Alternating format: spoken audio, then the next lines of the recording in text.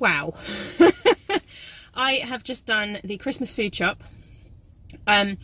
This is the first year that we've hosted Christmas, so we've always gone to my parents' house before, and yeah, it's really chaotic doing the Christmas food shop.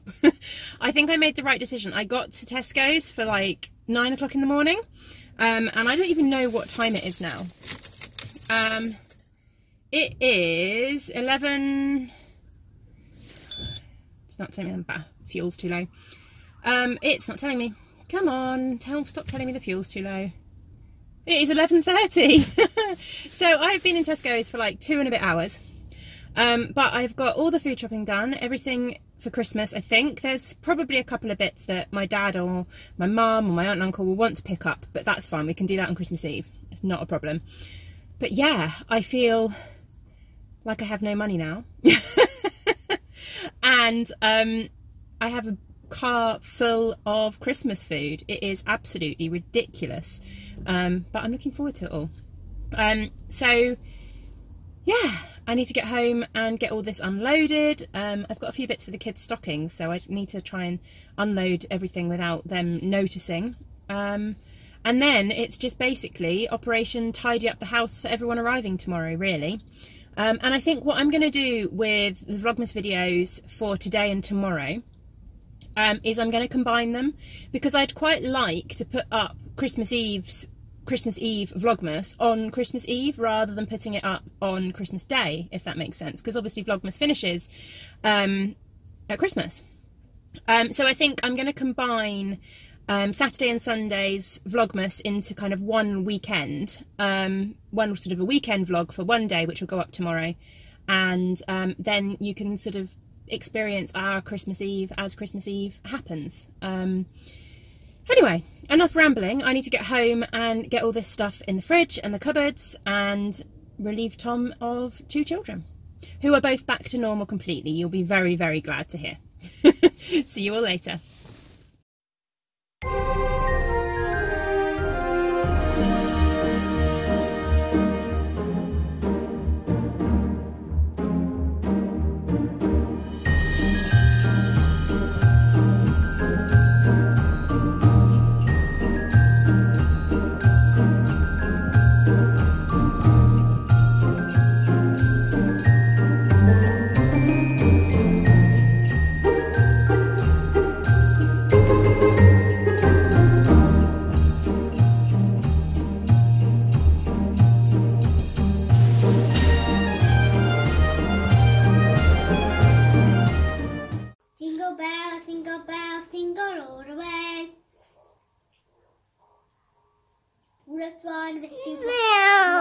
Say, hey, jingle bells, jingle all the way.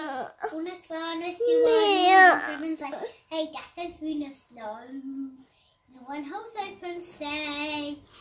Over the hills we go, laughing all the way. Hop, hop, hop, hop, boughs on bobtails wing, making spirits fly. Oh, how fun it is to ride a Christmas sleigh tonight. Hey, jingle bells! That's for ants. It's time to open some advent calendars. So I will start with my swap. It's the 22nd today. It's getting low.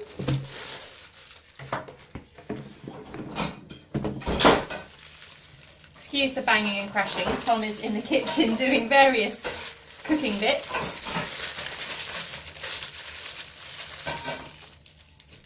And here we go, lovely red and purples and blacks, and of course a chocolate. And then the Down Sheep Lane calendar. I'm actually going to be a little bit naughty, and I'm going to open 2 of these right now. Although you won't be seeing this until the 23rd anyway, so there's no spoilers, hopefully. But I want to try and get the cowl for my mum finished before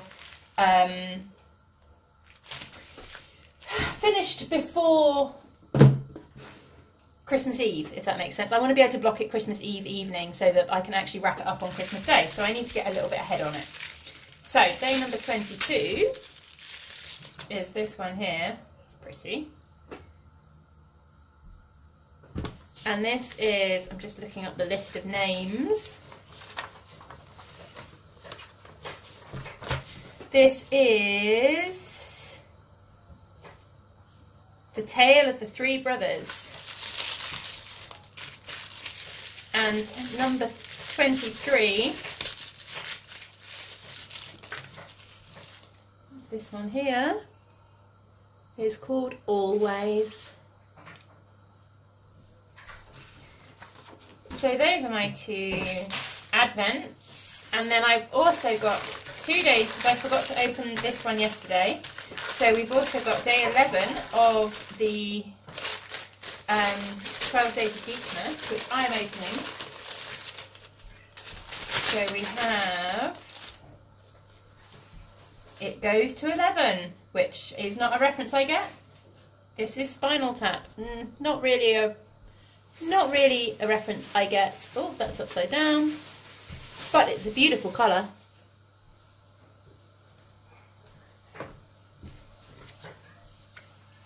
And it comes with a sticker.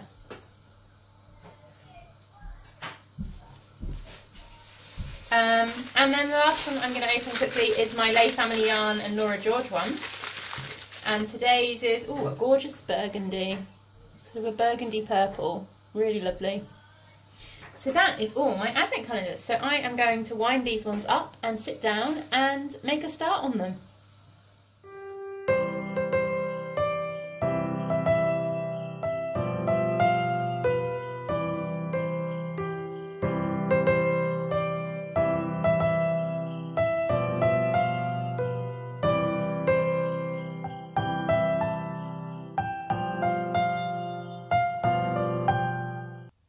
Welcome to day 23 of Vlogmas, combined with day 22 a little bit, but anyway. My brain is completely scattered. I have just sent Tom to the recycling drop-off point by the shops locally to check whether I've recycled Arthur's Christmas present, only to realise that I've already wrapped it up. So poor Tom has been sent to the shop to look through recycling in the hope of finding Arthur's Christmas present buried in a box somewhere. And I've already wrapped it up. Oh, my brain is so scrambled. I am going to go and get a cup of tea. You down there, Arthur, you are quite relieved, aren't you, that your present hasn't been recycled? You think it's very funny. Oh dear. We are just trying to sort out the logistics of where everyone is going to sit for Christmas dinner. This is our normal dining table. This is the office table from upstairs, which is technically a dining table too.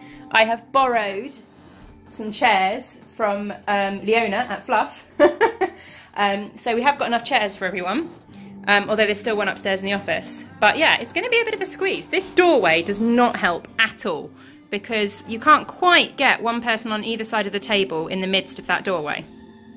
But I think it'll be alright. No, it's stinky pants!